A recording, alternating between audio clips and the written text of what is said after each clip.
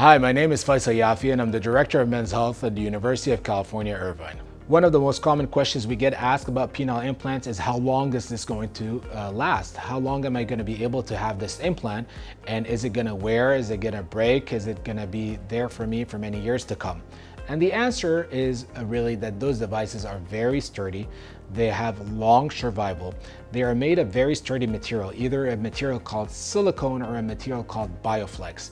Both of these materials are materials that have stood the test of time. And if you look at the device survival rates, with the newest literature showing that at 20 years, 60% of patients are still using the same implants that were placed at the get-go.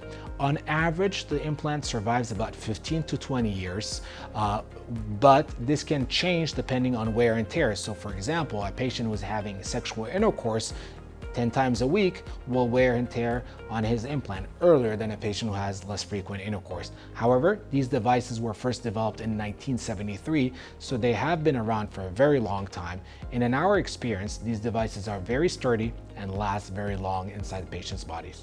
Thank you for watching.